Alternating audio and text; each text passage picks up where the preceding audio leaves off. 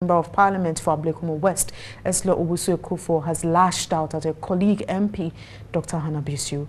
Owusu says Dr. Bissiw has no moral right to receive or to have received a petition from a women's group that demonstrated against Kennedy Japan for making derogatory comments against the chairperson of the Electoral Commission. Tuesday, a group, Coalition for Concerned Women in Accra, demonstrated against MP for Asin Central, Kennedy Japan, for making unsavory comments about the chairperson of the Electoral Commission, Charlotte Osei.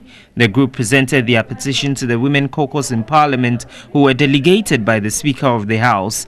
On Wednesday, MP for Ablekuma West, Owusu, who had refused to take part in receiving the petition, had an issue with some of the delegated MPs who received the women's petition. I have been a victim of sexually laced insults for years.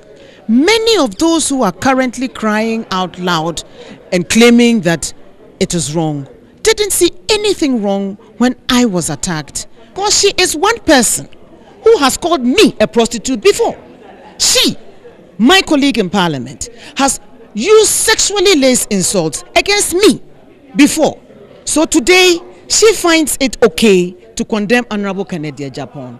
That is the height of hypocrisy, and I find it so laughable and very, very offensive. She said if Dr. Bissiw is indeed committed at championing women's issues, she should first apologize to her before going ahead to condemn Kennedy Japan's derogatory comments. But in reaction, Dr. Bissiw denied the allegations leveled against her and challenged Owusu to produce evidence before she apologizes. She said that I ever said she's a prostitute. I'm challenging her. I'm challenging Owusu to go for the tapes, the recordings where Bissiw said she's a prostitute. I heard somewhere she said I said she's a jantra and all that. I will never open my mouth and call a woman a prostitute. I'll never. If I want to say, I think that you call me a prostitute, I'll call myself that way. So that when you say it, it will mean nothing to me anyway. If she reproduced the tape and I said it, then I'll apologize to her.